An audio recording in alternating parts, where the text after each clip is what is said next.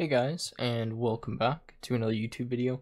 So in today's video, I am going to be showing you something pretty cool and new that I've just done with my computer. So if you guys have been subscribed for a while, you know I have a custom PC that I built myself. And pretty much I've been wanting to, for the past little while, to be able to run both Mac and Windows on that computer, because I do have two old iMacs, or I have an iMac and then a MacBook Air, but they're both from like 2010, 2013, respectively, so they're not very good at video editing and they're fairly slow.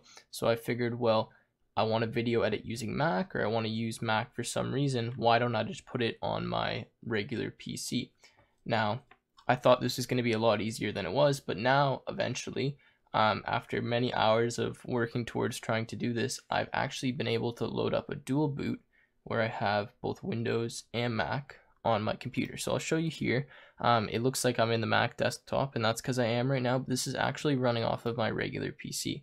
So if I show you the specs here, you can see this is not an ordinary Mac, and it shows you that we have a 3.8 gigahertz Intel Core i5, 8 gigabytes of DDR4, and then an RX 480. And I'm going to show you these specs again in Windows, just to show you that I am actually running this on the same computer. Now, if I go over to storage here, we can see I have Mac OSX. We have Untitled, which is just my other drive that has Windows on it, and then I have my other two data drives. So it's just partitioned into two different disks, but this is the one that I store like videos on and stuff like that. So you can see I do have my 3 drives. Memory, it says that it's like this. So I have my 4 gigabytes, and then I have 2 empty slots, which is correct. And then you can see my 2 displays, which aren't the Mac display. So it's got this wrong here. It says I have a 4K 21.5 inch display. That's not correct. The displays are these ones here. And yeah, so pretty much what I'm going to do now is just show you guys me on Windows now, how the dual boot works. So when I load up my computer, it first asks me, do you want to boot from Windows, or do you want to boot from Mac? Do you want to boot off a recovery disk? It asks me all the different boot options, and then I select that every time. So I'll show you a quick video. It's just going to be off my phone. I know it's poor quality, but that's all I have to record because I can't screen record the BIOS of the computer. So we'll roll into that now. So you guys can see here that we have our Clover Bootloader. Now what this does pretty much is it allows me to either select if I want to run Windows or run Mac. So you can see here it says boot Microsoft. I've gone ahead and I've clicked that, and you can see we run through the BIOS, and we should be at the Windows loading screen.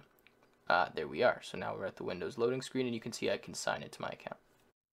Okay, so now we are in my Windows desktop. This may look slightly familiar to some of you guys if you've been subscribed, or if you've seen some of my previous videos. This is the one that I typically would use to record. Anyways, here I have the specs brought up here just in control panel. So you can see I have my Intel i5 at 3.79 gigahertz, 3.8, whatever, 8 gigabytes of RAM, 64-bit OS. In this case, we're running Windows 10.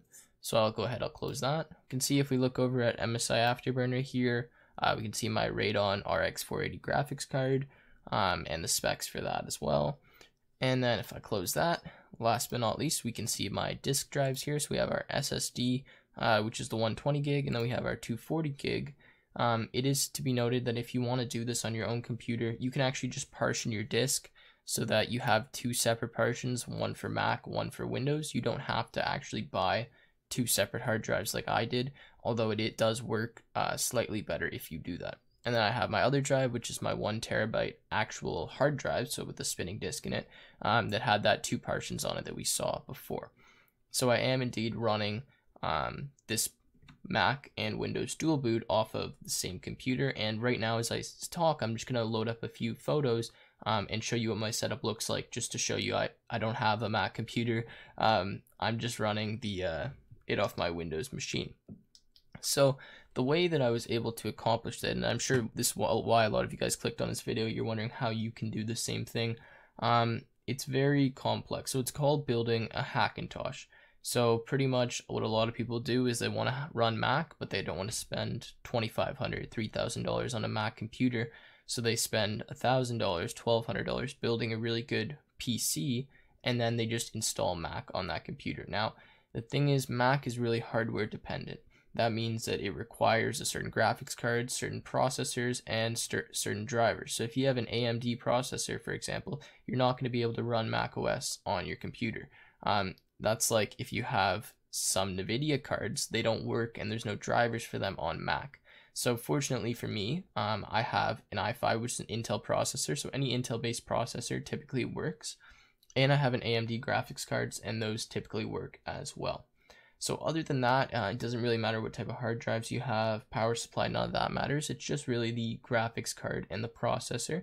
Also, some motherboards have issues booting into Mac as it runs a different file system than Windows. So I'm not sure what the two file systems are called, but pretty much a Mac drive can't be read on Windows and a Windows drive can't be read on Mac unless they're formatted appropriately or there's third-party software that's able to do that. So what'll happen if you don't install what's called a bootloader, which is what I have, and you guys saw the video of that previously where it said, do you want to boot from Windows UEFI or do you want to boot from Mac, so on, from Mac OSX, then your motherboard won't let you boot onto the Mac OS operating system because it's not recognized in the motherboard there pretty well. So there's a lot of steps that go into doing it. It's really software related. So once you have the hardware done, you just have to make a live USB using a Mac computer. So you already have to have a Mac for this to work. Once you have that USB, then you have to install the bootloader onto it. And then you have to boot from the bootloader onto the USB where you can then install Mac onto your hard drive. Once you have it on your hard drive, you have to boot again from the USB and then install the bootloader onto that hard drive.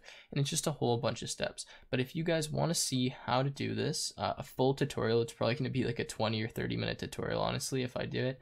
Then make sure you leave a like on this video and leave a comment down below saying you want to see how this is done. And I'll be sure to release a tutorial for you guys. So that's been it for this video. If you guys enjoyed, please make sure you leave a like and hit that subscribe button, and I will see you again in another video.